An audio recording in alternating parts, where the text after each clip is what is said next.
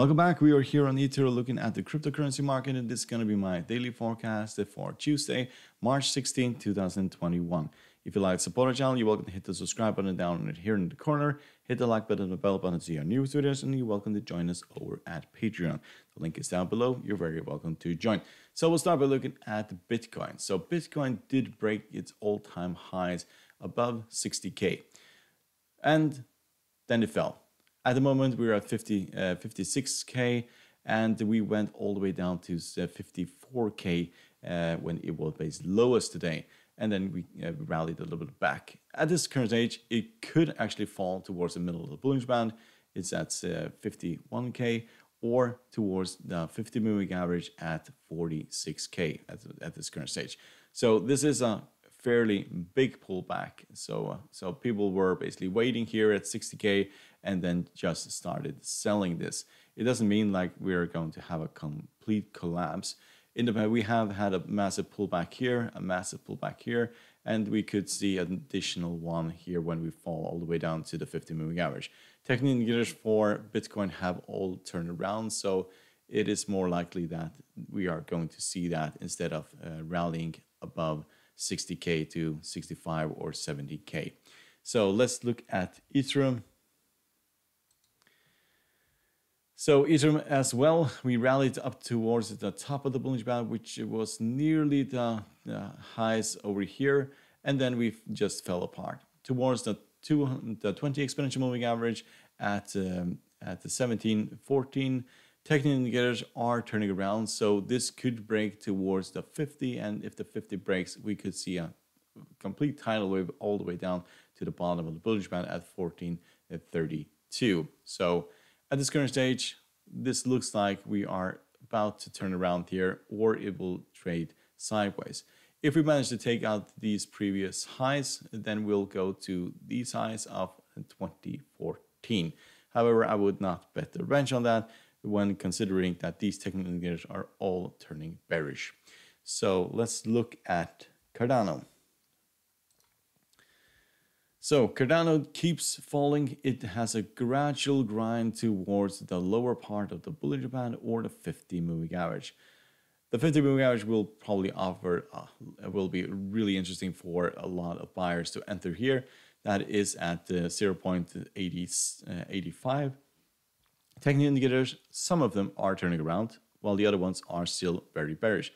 MACD is bearish, CCI is bearish, the RSI is bearish, and the stochastic has crossed the signal line, indicating bullish momentum. So, yes, at this current stage, this is in a massive pullback, still in an uptrend, but still a major pullback. And at this current stage, we could test the lower part of Bollinger Band or even the 50 moving average. So when we do test those, it'll probably rally from that point, because a break of the 50 moving average, well, that will send this a lot lower. So let's look at Litecoin, which got hammered today. So together with the other big cryptocurrencies, this also got really hammered. So we didn't get close to the previous highs here of that 245. We did go outside of the Bollinger Band and then broke down roughly around 9% fall today. Technical indicators are very bearish for this cryptocurrency. So a break up the 20 exponential could open the door to the 50 at 179, and then all the way down to the lower part of Bollinger Band at 153. So at this current stage, in the past, the 20 and the 50 have offered quite a lot of support. So it's not, even though we have this breakdown today, doesn't mean that we'll have a complete collapse in this market. We did collapse here, give or take 25%, and still we managed to rally again. But we did not rally to the very highs. Technical indicators are looking dreadful, so there's not a lot of momentum to the upside in this cryptocurrency. So let's look at NEO. So NEO is looking really dead at this current stage. There is not a lot of movement. We had this massive rally back in the beginning of February when all the other cryptocurrency rallied, and then it just completely collapsed to the downside. Since then, we have gradually grinded upwards, and now we're grinding sideways.